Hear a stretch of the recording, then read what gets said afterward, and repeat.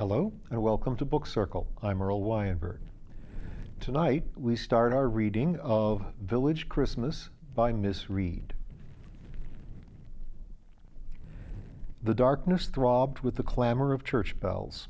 The 6 sonorous voices of St. Patrick's peal chased each other, now in regular rhythm, now in staccato clashes, as the bell ringers sweated at their Christmas peal practice. The night was iron cold. Frost glittered on the hedges and fields of Fairacre, although it was not yet 8 o'clock. Thatched roofs were furred with white rime beneath a sky brilliant with stars. Smoke rose in unwavering blue wisps from cottage chimneys, for the air was uncannily still. The sound of the bells carried far in such weather. At Beech Green, 3 miles away, Miss Clare heard them clearly as she stooped to put her empty milk bottle tidily on her cottage doorstep, and she smiled at the cheerful sound. She knew at least 4 of those 6 bell ringers, for she had taught them their lessons long ago at Fairacre School. Arthur Coggs, furtively setting rabbit snares by a copse near Springbourne, heard them as clearly.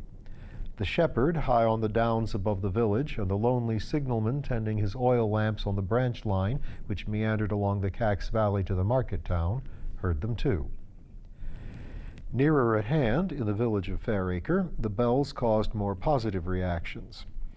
The rooks, roosting in the topmost boughs of the elm trees hard by the reverberating belfry, squawked an occasional protest at this disturbance. A fox, slinking toward Mr. Willet's hen run, thought better of it as the bells rang out and beat a retreat to the woods. Mrs. Pringle, the dour cleaner of Fairacre School, picked up a flake of whitewash with disgust from the spotless floor where it had fluttered from the quaking kitchen wall, and a new baby nearby, awakened by the clamor, wailed its alarm. Miss Margaret Waters and her sister Mary were quietly at work in their cottage in the village street. They sat, one each side of the big round table in the living room, penning their Christmas cards in meticulous copper plate. Music tinkled from large old-fashioned wireless set on the dresser by the fireplace, vying with the noise of the bells outside. Mary's gray curls began to nod in time to a waltz, and putting her pen between her teeth, she rose to increase the volume of the music. At that moment, an excruciating clash of St. Patrick's peal informed the world of Fairacre that at least 3 of the 6 bell ringers were hopelessly awry in their order. "Switch it off, Mary, do. Them dratted bells drowns anything else. We may as well save the electric," exclaimed Margaret, looking over the top of her gold-rimmed spectacles. Mary obeyed, as she always did, and returned to her seat.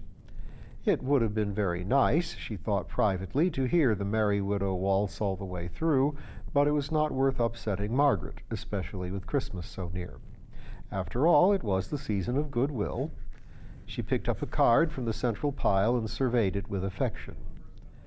"All right for Cousin Toby?" she queried, her head on one side. "He's partial to a robin." Her sister looked up from her writing and studied the card earnestly. Sending just the right card to the right person was something which both sisters considered with the utmost care. Their Christmas cards had been chosen from the most modestly priced counter at Bell's and the Caxley stationer, but even so, the amount had been a considerable sum from the weekly pension of the 2 elderly sisters. "You don't feel it's a mite spangly? That glitter on the icicles don't look exactly manly to me. I'd say the coach and horses myself." Mary set the robin aside reluctantly and began to inscribe the card with the coach and horses, "From your affectionate cousins, Margaret and Mary." The ancient mahogany clock, set 4 square in the middle of the mantelpiece, ticked steadily as it had done throughout their parents' married life and their own single one. A log hissed on the small open fire, and the black kettle on the trivet began to hum. By bedtime it would be boiling, ready for the sisters' hot water bottles. It was very peaceful and warm in the cottage, and Mary sighed with content as she tucked in the flap of Cousin Toby's envelope. It was the time of day she loved best, when the work was done, the curtains were drawn, and she and Margaret sat snugly and companionably by the fire. "That seems to be the lot," she observed, putting the envelopes into a neat stack. Margaret added her last one. 3, including the rejected robin, remained unused. "There's bound to be someone we've forgot," said Margaret. "Put 'em all on the dresser, dear, and we'll post 'em off tomorrow." The church bells stopped abruptly, and the room seemed very quiet. Ponderously and melodiously, the old clock chimed 8:30 from the mantelpiece, and Mary began to yawn. At that moment there came a sharp rapping at the door. Mary's mouth closed with a snap. "Who on earth can that be at this time of night?" she whispered. Her blue eyes were round with alarm. Margaret, made of sterner stuff, strode to the door and flung it open. There, blinking in the sudden light, stood a little girl. "Come in, do, out of the cold," begged Mary, who had followed her sister. "Why, Vanessa, you haven't got a coat on. You must be starved with cold. Come by the fire now." The child advanced toward the blaze, plump hands outstretched like pink starfish. She sniffed cheerfully and beamed up at the two sisters, who looked down at her with so much concern. The child's two front milk teeth had recently vanished, and the gap gave her wide smile a gammon air. She shook the silky fringe from her sparkling eyes. Clearly, Miss Vanessa Emery was very happy to be inside Flint Cottage. "And what do you want, my dear, so late in the day?" inquired Margaret, unusually gentle. "Mummy sent me," explained the child. She said, could you lend her some string to tie up Grandpa's parcel? Thick string, she said, if you could manage it. It's a box of apples, you see, off our tree, and sticky tape won't be strong enough on its own." "Indeed it won't," agreed Mary, opening the dresser drawer and taking out a square tin. She opened it and placed it on the table for the child to inspect.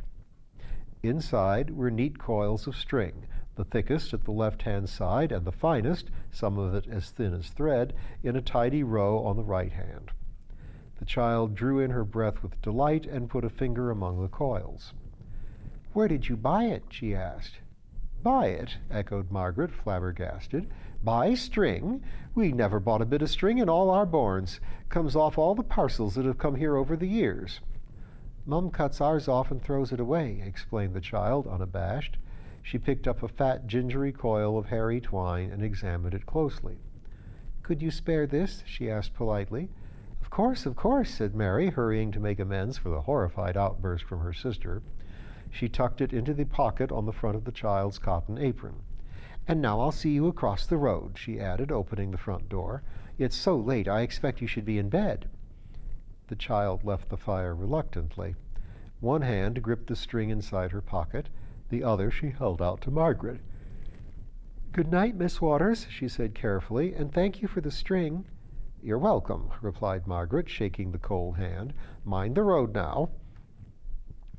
The two sisters watched the child run across to the cottage opposite. It sat well back from the village street in a little hollow surrounded by an overgrown garden. Against the night sky, its thatched roof and two chimneys gave it the air of a great cat crouched comfortably on its haunches. They heard the gate bang and turned again to their fire, slamming the door against the bitter cold. "Well," exploded Margaret, "fancy sending a child out at this time of night, and for a bit of string! Cuts it off, indeed. Did you ever hear of such a wicked waste, Mary?" "Dreadful," agreed her sister, but with less vehemence. "And that poor little mite with no coat on." "Well, I've always said there's some people as have no business to be parents, and them Emerys belong to 'em. 3 under 7 and another on the way, it's far too many. I feel downright sorry for that poor unborn. She can't look after the 3 she's got already." Margaret picked up the poker and rapped smartly at a large lump of coal. It split obediently and burst into joyous flame. The kettle purred with increased vigor, and Margaret moved it further back on the trivet.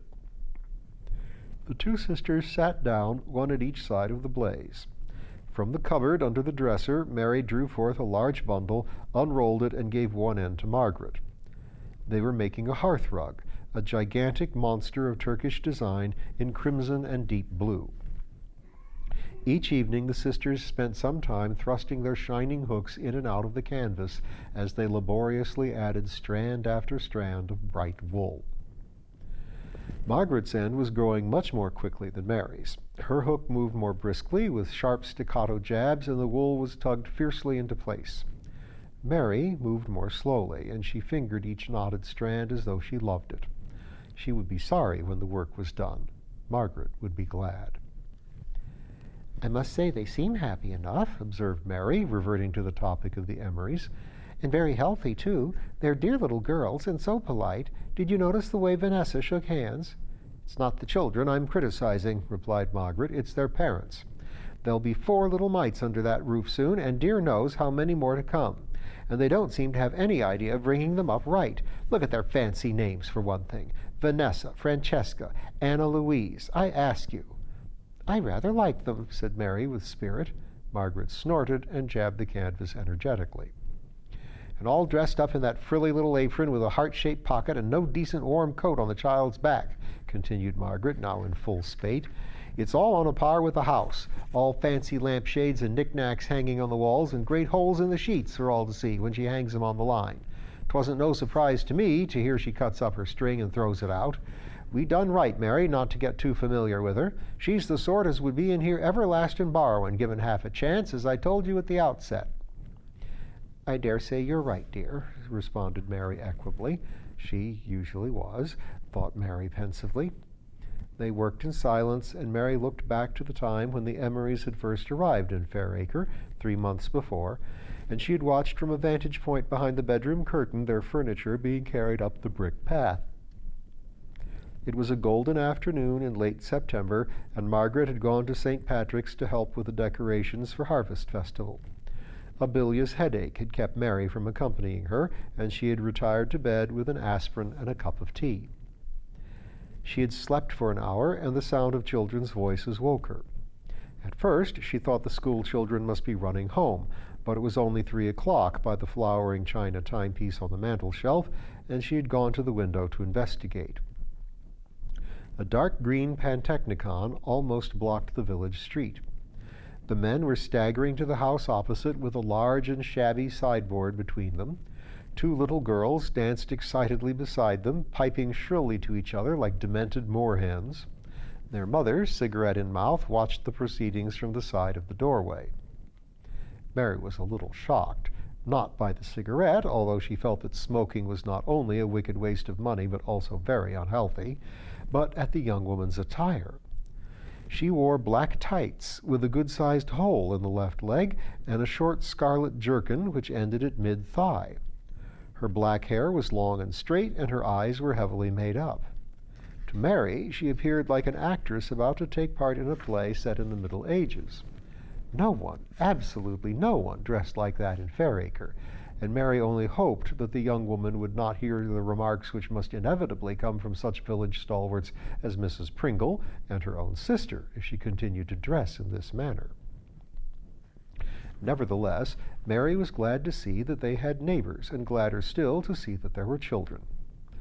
The thatched cottage had stood empty all the summer, ever since the old couple who had lived there from the time of their marriage in good Queen Victoria's reign had departed to a daughter's house in Caxley, and had moved from thence to Fairacre churchyard. It would be good to see a light winking through the darkness again from the cottage window, and to see the neglected garden put into order once more, thought Mary. Her headache was gone, and she straightened the bed coverlet and made her way down the steep, dark staircase. She was pleasantly excited by the activity outside the front door, and tried to hear what the children were saying, but in vain. A thin wailing could be heard, and peeping out from behind the curtain, Mary saw that the woman now had a baby slung over her shoulder and was patting its back vigorously. 3, breathed Mary with delight. She was devoted to children, and thoroughly enjoyed taking her Sunday school class. To be sure, she was often put out when some of the bigger boys were impudent, and was quite incapable of disciplining them, but small children, and particularly little girls of gentle upbringing, delighted her warm old spinster's heart. When Margaret returned, she told her the good news. Her sister received it with some reserve. "I'll be as pleased as you are," she assured Mary, "if they behaves themselves. Let's pray they ain't the squalling sort. You can hear too much in that bedroom of ours when the wind's that way." "I wondered," began Mary timidly, "if it would be a kindness to ask 'em over for a cup of tea when we makes it." "If she was alone," replied Margaret after a moment's consideration, "I'd say yes, but with 3 children, and the removal men too, I reckons we'd be overdone. Best leave it, Mary, but it does you credit to have thought of it." Mary was about to answer, but Margaret went on. Her expression was cautious. "We don't want to be too welcoming yet a while, my dear. Let's see how they turn out. Being neighborly's one thing, but living in each other's pockets is another. Let 'em get settled, and then we'll call. Best not to go too fast, or we'll find ourselves babysitting every evening." A thought struck her. "Seen the man, Mary?" Mary admitted she had not. "Funny," ruminated her sister. "You'd have thought he'd be on hand." "Maybe he's clearing things up at the other end," suggested Mary. "Maybe," agreed Margaret. "I only hope and pray she's not a widow woman, or worse still, one that's been left." "We'll know soon," replied Mary comfortably, well versed in village ways. Fairacre had a lively grapevine, and there would be no secrets unhidden in the cottage opposite. The sisters felt quite sure. Within a week, it was common knowledge that the Emerys had moved from a North London suburb, Enfield, according to Mrs. Pringle, Southgate, by Mr. Willett's reckoning, though the vicar was positive that it was Barnet. Much to Margaret's relief, Mr. Emery had appeared, and her first glimpse of him was as he put out the milk bottles the next morning, while still clad in dashing crimson pajamas with yellow frogging. He worked up the Atomic, as did many other Fairacre residents, but drove there in a shabby old Daimler at about 9, instead of going on the bus which collected the other workers at 7:30 each morning. "One of the high-ups," commented Mr. Willett, "had a bit of book learning in science and that, I don't doubt. Looks scruffy enough to have a degree to my mind. Wants a new razor blade by the looks of things, and that duffel coat has seen a few meals down it." Fairacre was inclined to agree with Mr. Willett's somewhat tart summing up of Mr. Emery, though the female residents pointed out that he seemed to take his share of looking after the children, and, say what you like, he was very attractive with thick black hair. It was Mrs. Emery who provided more fodder for gossip. As Mary had foreseen, her bohemian garments scandalized the older generation, and then she was so breathtakingly friendly. She had introduced herself to Mr. Lamb in the post office and to 2 venerable residents who were collecting their pensions, shaking hands with them warmly and asking such personal questions as where they lived and what were their names. "Wonder she didn't ask us how old we be," said one to the other when they escaped into the open air. "She be a baggage, I'll lay. I'll take good care to steer clear of that one." She hailed everyone she met with equal heartiness, and struck horror into every conservative Fairacre heart by announcing her decision to join every possible club and society in the village to get to know people, and her intention of taking the little girls with her if the times of the meetings proved suitable. "Terribly important for them to make friends," she told customers and assistants in the village shop one morning. Her wide, warm smile embraced them all. She seemed unaware of a certain frostiness in the air as she made her purchases, and bade them all good-bye with considerable gusto when she left. Margaret and Mary viewed their ebullient neighbor with some alarm. 3 days after her arrival, when Margaret was already planning the best time to call, Mrs. Emery knocked briefly on the sisters' front door and almost immediately opened it herself. "Anyone at home?" she chirped blithely. "Can I come in?" Before the startled sisters could reply, she was in the room, with 2 beaming little girls following her. "I'm your new neighbor, as I expect you know," she said, smiling disarmingly. "Diana Emery. This is Vanessa, and this one's Francesca. Say hello, darlings." "Hello, hello," piped the 2 children. Mary collected her wits with remarkable composure. She found the Emery family attractive, despite their forward ways.